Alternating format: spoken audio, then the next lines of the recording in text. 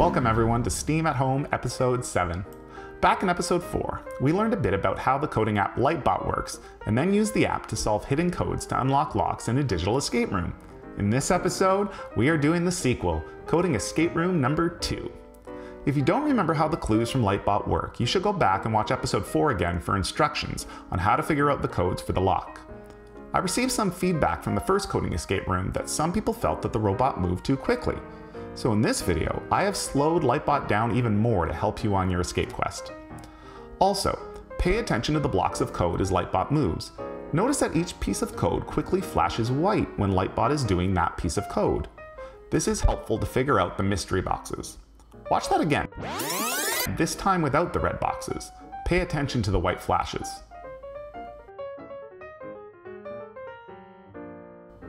Once again, you will find a link in the comment section below to a Google form that will act as our digital escape room.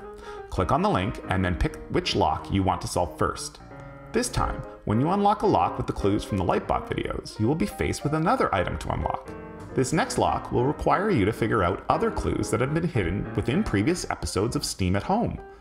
So read all the information carefully and try to be a good detective to figure out the solution to each clue. Eventually, you will gain enough information to unlock the final lock and escape. Now here are the clues to the first 5 locks in the escape room.